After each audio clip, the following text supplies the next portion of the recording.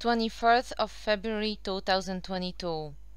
For most of 44 million people of Ukraine, time stopped flowing. Dawn in a European capital. A missile hits a block of flats. L'Italia Мною принято решение о проведении специальной военной операции.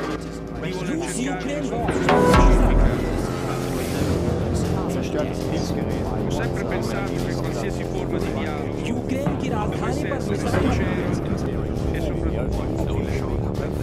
Here we are on the 26th of February 2022, being a third day of Russian aggression against Ukraine. Country that has been struggling economically ever since I can remember. Country that was slowly and hesitantly moving towards the West, meaning distancing from Mother Russia. In 2004, so-called Orange Revolution, inflicted by forced presidential election results, burst out in Ukraine. Carried out mostly by young people, students, frustrated with corrupted government formed by oligarchs, strongly connected with Russia. Revolution was successful, opposition candidate won. European Commission low-key started perceiving Ukraine as a prospective candidate to become part of the EU. The thing was, Viktor Yushchenko, the winning guy, turned out not that much different from Yanukovych, who came back to power in 2010 anyway. Больше всего людей, знаете, что мучает? Несправедливость. To, co mnie najbardziej męczy, to niesprawiedliwość. Ludzie pamiętają obietnicę prezydenta Wiktora Juszczenki, że bandyci będą siedzieć w więzieniach, a bandyci pozostali na swoich miejscach lub pozamieniali się fotelami. And only 3 years after that, we're in yet another revolution against the same guy as he refuses to sign association agreement with the EU. This one went down in history as Maidan or Euromaidan or Revolution of Dignity. Yet again, wave of protests is on a rise, quite brutally put down once, actually. And yet again, Yanukovych, along with his government, is overthrown. This time, big time. He has to run. And fun fact, his residency is now tourist attraction nearby Kiev, showing the overwhelming wealth Yanukovych was surrounding himself with. If you're wondering where he had so much money from, let me put it this way. His villa is now called Museum of Corruption. These are pictures of people helping a thief to steal. What's remarkable is that the thief was also the president of the country. Ukraine's former president Yanukovych fled to Russia in February 2014. He claimed to be in fear of his life, but despite this, he and his cronies carefully ensured they took as much as they could with them, filling trucks, cars, boats and helicopters with money and possessions. These are some of the things they took with them, and these are some of the things they had to leave behind. It's still not the end of hardships Ukraine has been through for past decade in relation with Russia, either through attempts to drift away from it or even experiencing actual aggression. In 2014, just a moment after Yanukovych escapes Ukraine, Russia invades Crimea and annexes it in a few months, getting even wider access to the Black Sea and gas and oil the area has to offer. Russia's excuse back then was similar to what we heard on the 24th of February 2022, when current invasion started. There were many Russians living in that area.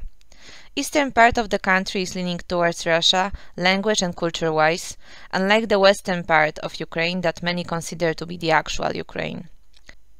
Local authorities in Crimea even put it up for a vote, whether Crimeans want to separate from Ukraine or not. Over 90% of people wanted to join Russia, however the referendum was condemned by international community as voting at a gunpoint. In the aftermath of Crimea annexation, protests fueled by Russian separatists started in the eastern part of the country, actually a very similar area that Russia flat-out attacked first, now in 2022. It even involved taking down passenger flight, the infamous Malaysia Airlines flight that was shot down by the separatist groups in an error. All in all, even though effect of this invasion wasn't internationally recognized, if you want to visit Crimea, you need a Russian visa. This time around, parts of Ukraine that are apparently Russian anyway are districts of Donetsk and Lugansk. As you can see, these parts are actually on the far east border of the country, so far away from Poland. Yet Poles living nearby Poland's eastern border can hear bombings. So can citizens of Moldova, for instance. There were some missiles spotted roaming the airspace above Ternopil district, more than halfway between Kiev, now being supposedly the main target, and Polish border. Poland has started working on facilities to welcome Ukrainian refugees. Let's set the debate over how Ukrainian refugees are better than the ones crossing Belarus border aside for now. Overall atmosphere is tense around Poland as well. My country has long history of hardships from Russia, just as Ukraine does. People already started hoarding gas stations and stocking up on fuel. Some gas stations ran out of supply already. Some increased prices like crazy. Many started allowing amount of gas per person up to certain quantity only. It's kinda understandable given over 60% of our fuel is supplied by Russia exactly. Fuel price increase is typically followed by all the basic goods price increase. We are not part of Eurozone, and as we know, unrest in a country usually results in currency depreciation. It is to be stressed that for past years, Poland has been one of the main choice for Ukrainian immigrants to settle down in. There is a handful of people who, before Second World War, were living in Lviv and surrounding area, which back then was part of Polish territory and now is part of Ukraine. Large part of this group is also in Poland now. Our two countries, sharing a difficult history, have many links. Our colleagues at work have families in Ukraine, many of them completely lost contact with them. Nobody picks up the phone. Painful part is ultimately everyone loses in the war.